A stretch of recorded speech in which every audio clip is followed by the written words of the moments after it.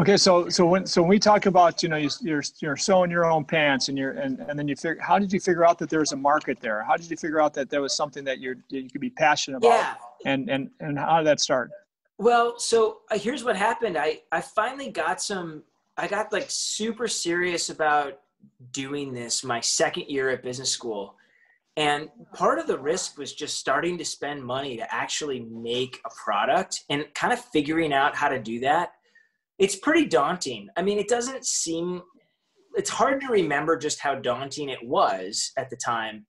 But, I probably spent $50,000 across the pattern making and the grading and buying fabric and buying zippers and making labels and doing all these things just to kind of get going.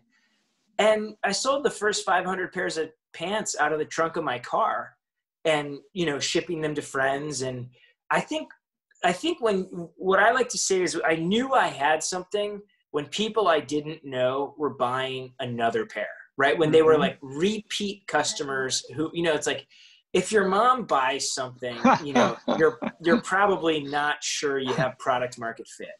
But establishing that product market fit pretty quickly, I think, gave me the courage to invest more of my own capital. And I also think it influenced Andy, my business partner, to get involved, right? I think he had to kind of see it, and then he saw it happening and thought, there's something there. And, even after I started the business, I sometimes like to joke, how important Andy was to the story.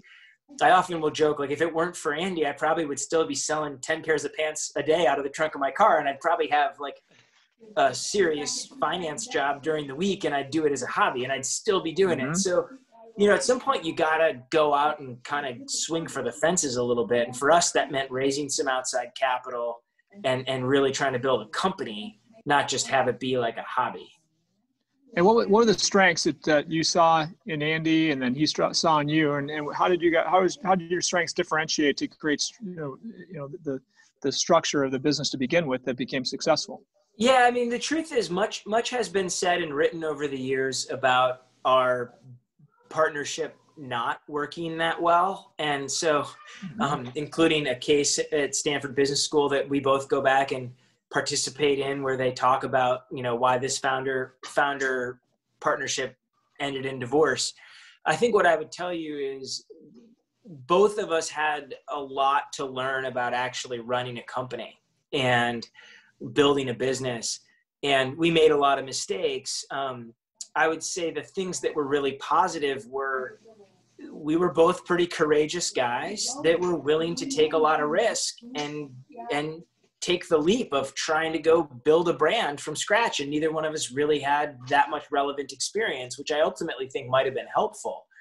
But, first and foremost, I think to be an entrepreneur, you just have to be willing to take that risk. You have to be willing to put yourself out there, to start something, to hold yourself accountable.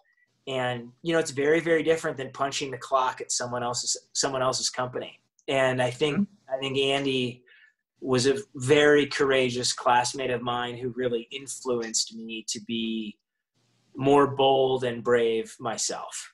I also think it's really helpful when you have some friends around you that say, hey, this is a good idea. Like, you should go do this.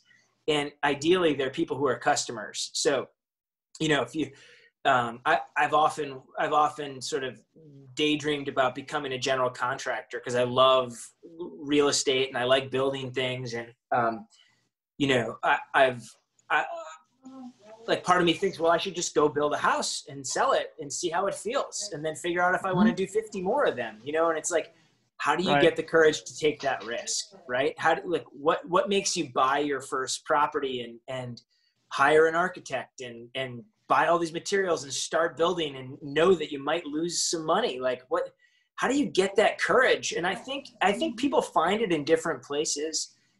And I think for me, it was largely around just really having this dream of making a brand that I thought was cool and sort of filled a hole in the market. And so largely it was driven by not seeing that market demand be met, and also delighting in seeing customers that were really excited about it.